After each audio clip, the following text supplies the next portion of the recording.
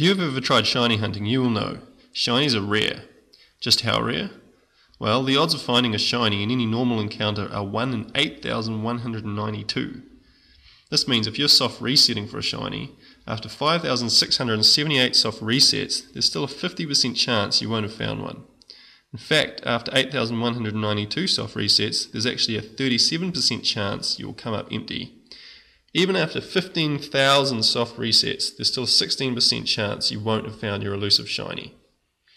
At 30 seconds per soft reset, you can expect it to take an average of 68 hours to find your shiny. Clearly, for shiny hunting, you need either a lot of patience or a lot of luck.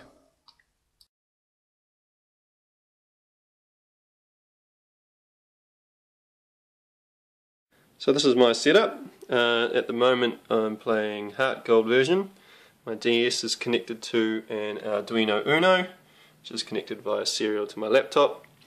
I also have a webcam. Now it's in this box so that I can seal the entire unit off and get consistent light.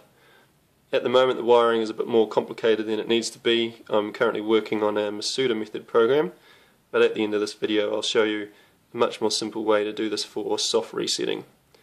So if you just give me a moment, I'll get it all rigged up and I'll show you how the software works. So we've got our webcam and DS set up inside this box, so we'll just close the lid down on that and jump over to my laptop here.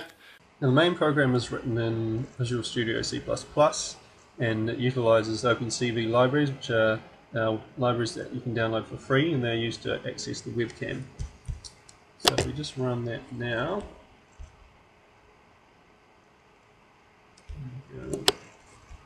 okay, you can see it's opened up on the webcam. Now this is designed basically to mimic what a human player would do. So it will just press A at random intervals, and you should hopefully be able to see there's a little blue square. It'll become a bit more obvious shortly. You can just see it there. That's looking for the player's cap when we go into battle there. So now once it sees that, there's going to be a red square that shows up here on the Mewtwo.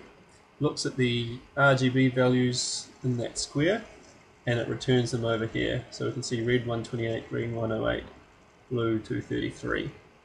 So it decides that it's not a shiny, it soft resets, and then it runs through the cycle again. So it's just going to be pushing A at random intervals. I save the game in front of Mewtwo so that we'll just go directly into battle when it pushes A here. Again it's looking for the yellow colour on the cap, which it sees there. Then it will look at the red square up here, decide again it's not shiny, and soft reset. Now if we look at these RGB values, we'll see there's just a slight variation between the two, but they're more or less the same.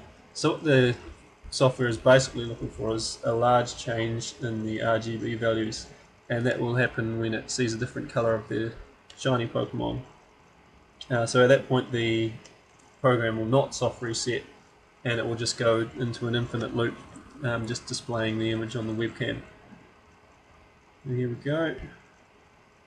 Again, not shiny. You can check those pixels and soft reset. So I'm just going to leave this running and we'll come back a little bit later and see how it's going. Here we are back after 5,965 soft resets. We have found our shiny. As you can see over here, there was a large change in these RGB values, particularly the green and blue, when we did come across our shiny. The software has actually also captured a video of the shiny encounter.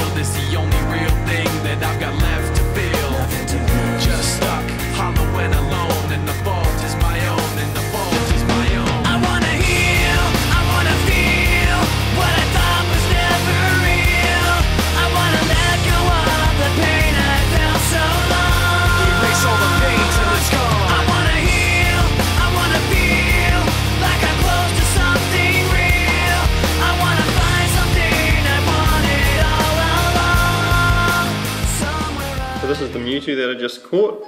I've since transferred it to my Gen 6 game. I synchronised for an adamant nature, as this one's destined to become a Mewtwo X. And I'll just quickly show you some of the other shinies that I've got. Ho-Oh, Lugia, Kyogre, Groudon, Rayquaza, Virizion, and another Mewtwo. Thanks for watching my video, I hope you guys enjoyed, and stay tuned for some quick details on the wiring setup. As a quick disclaimer, these instructions are relevant only to this particular version of Nintendo DS, and other models may be slightly different. I also recommend using an older Nintendo DS that you don't particularly care about much, as this does require hard soldering to the buttons. You can see here I've soldered a wire to the center of each button. For soft resetting, you only actually have to do this to button A and also start, select L and R. Under the flexible metal pad, the button looks like this, with two ground contacts on the outside, and in my case a 3.3 volt contact in the middle. The button is pressed by making that 3.3 volt contact in the middle go to 0 volts. The Arduino only needs to have two outputs utilised, one for button A and the other for buttons Start, Select, L and R. The Arduino uses 5 volt logic, so a potential divider circuit is used to get the 3.3 volts we need for the DS. Since the button is pressed by going from the high 3.3 volt state to the 0 volt state, the Arduino outputs will be normally high, and then to press the buttons they will go to the low 0 volt state. On the breadboard, the red wire will be connected to button A, and the orange wire will be connected to buttons Start, Select, L and R, and then we are done.